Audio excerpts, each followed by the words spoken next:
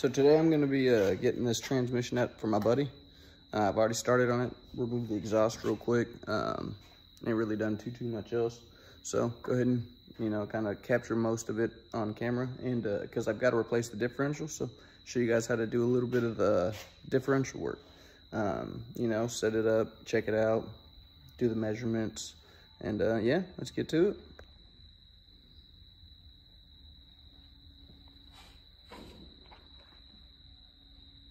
Pretty much bone stock GSR swap. I've got an intake on it. I put that on there for him. It's got an Edelbrock 65 millimeter throttle body.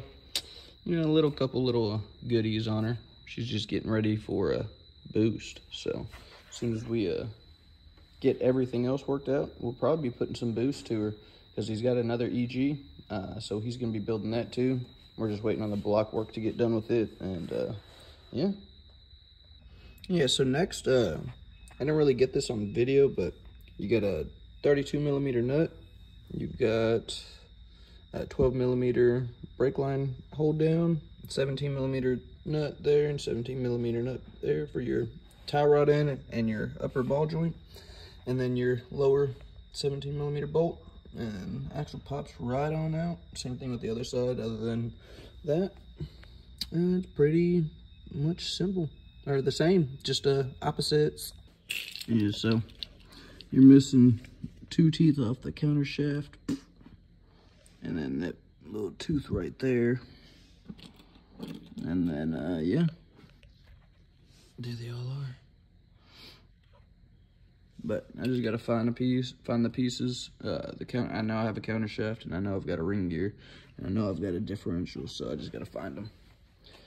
And then I'll be assembling this bitch after I clean it all up. But luckily, I've got another differential right here, so I can already clean this thing up and then throw it in here and get these. So, for first thing you want to do whenever you go to loosen this is detent that, or untent that. Detent is retaining it. So yeah, you just smack that out with a little screwdriver and a hammer. And then what I always do is just pull this thing off. And like, if I don't have to, you can see some metal in there. So like, if I didn't have to separate every single gear, this trick right here would work awesome. But basically you just flip it right upside down. And then, yeah, you have to do it on the concrete.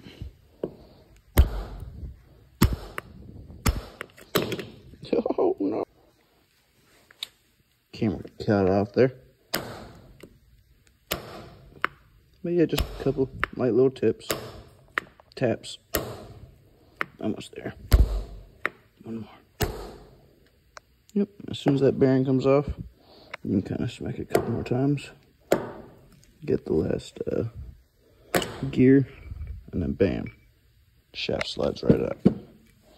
And then you got this little bearing right here. Pull out. So if you were just swapping the shaft over, which I'm gonna clean every single gear pretty meticulously, get all the metal, everything out of it, you can just pretty much take this, put the bearing on here, and then slide it right back down in there, flip it over, and then voila, you got your gear shaft on your new, like if you're replacing it for a brand new final drive and all that shit. That's all you'd have to do, but I've got to pull every single gear off and clean it. So I'm just going to do it in order and pull this one off, clean it, drop it on there, next one, so-and-so, so forth. Alright, so yeah, after you get it put on, first gear, reverse synchro, second gear, third gear, fourth gear, fifth gear, and then this one, make sure you put the bearing on, and then the outer race on second, and then this one on top, and then make sure you have it pointing downwards, and then that concave, like middle of the washer, that's the highest, pointed up, and then you lock this down to 80 foot-pounds, and then your your main shaft, or counter shaft, counter shaft is done, complete. Just make sure you use assembly lube and lube it up, and that way none of these gears have dry cycles.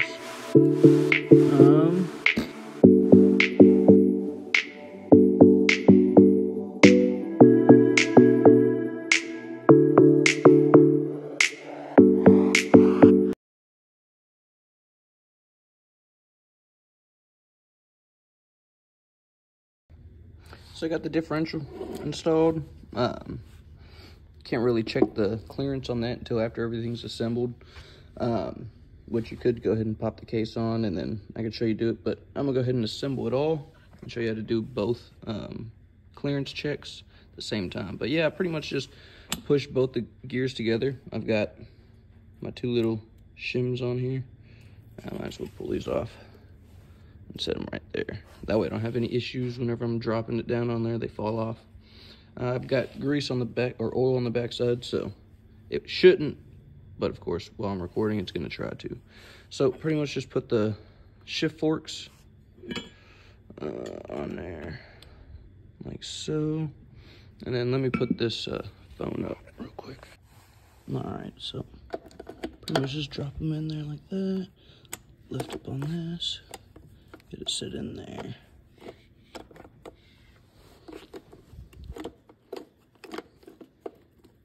First gear's kind of being wonky with me. It's kind of hard with one hand.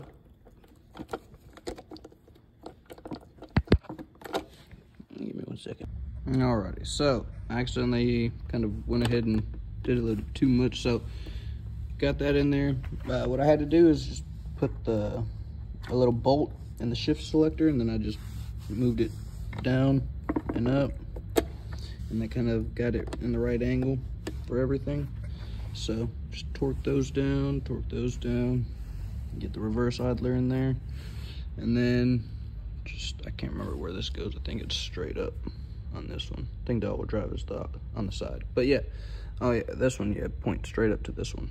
So pretty much just have it right there.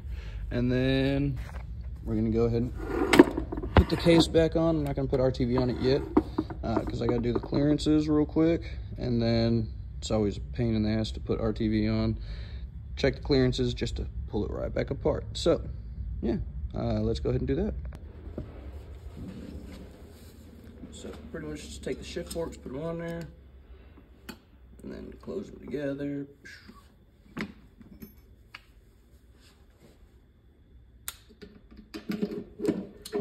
Just try to line them all up the best you can.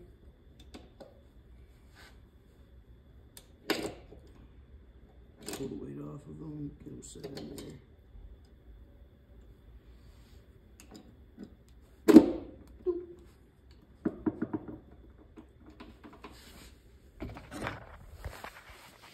And just like that, I always try to get all my shifters right on top of the bottom shift spring, and that kind of gets them lined up perfect. So alrighty, so best way that I've found, of course my face hurts too much, is take this right here, some bias grips, whatever, put it in here, go down, like pretty much shake the lever, and then go pull it straight back. And then whenever you do that, it lines it up, and then the case drops down. And then obviously you have to have the needle nose in here spreading this snap ring. That way it gets stuck on there. And then after that, you pretty much just thread in 2 bolts, flip it upside down, and that gear stack will go into the gear snap ring. So let me do that real quick.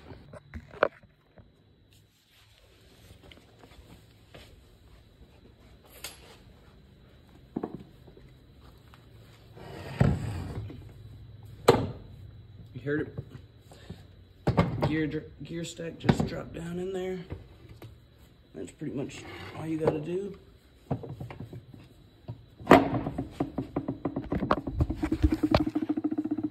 To get that one popped down in there.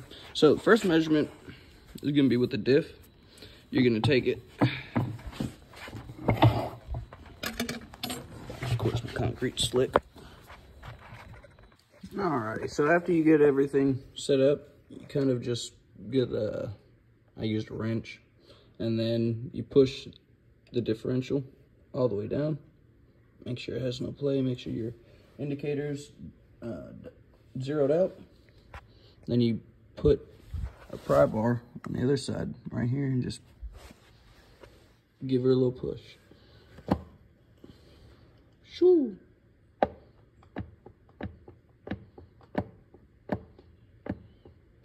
That's a lot, so I'm gonna have to shim that motherfucker.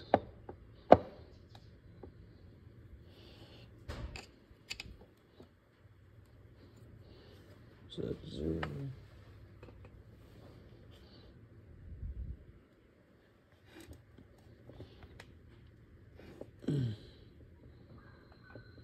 So yep, gotta put at least gotta put a pretty big shim in there. So it's about 60,000. So have to do the math, but that's how you get that measurement. Next one's gonna be on the input shaft. Alright, so use a little input shaft end play tool. They're always gonna be made out of aluminum so they don't damage the splines. And then you just kind of set it up to where it's right on 0. And always tap it.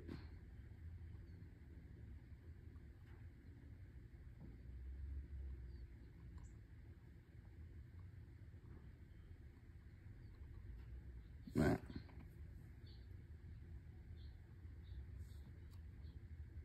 Perfect. So, get that little bolt ran down, and then you pretty much just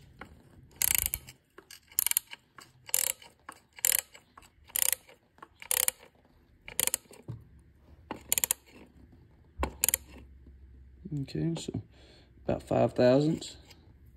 And plays good right there.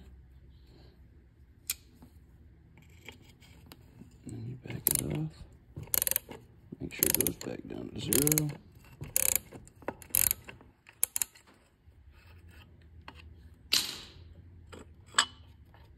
Voila. And that's how you check the input shaft end play. But yeah, if this helped you guys out, smash this like and subscribe, and go ahead and give us some comments on feedback. Plan on doing a whole lot of videos. This is the first video I've ever done by myself, so pardon me if it's not too great, but yeah. Instead of just talking to the transmission, might as well show my face. But yeah, this is kind of my first video by myself, so bear with me. They will get better. I am looking for somebody to help me kind of with the videos and stuff, but yeah, that's how you check the input shaft end play and differential end play on a B-Series Honda transmission. Yeah, thanks again for tuning in and checking this video out. See you soon.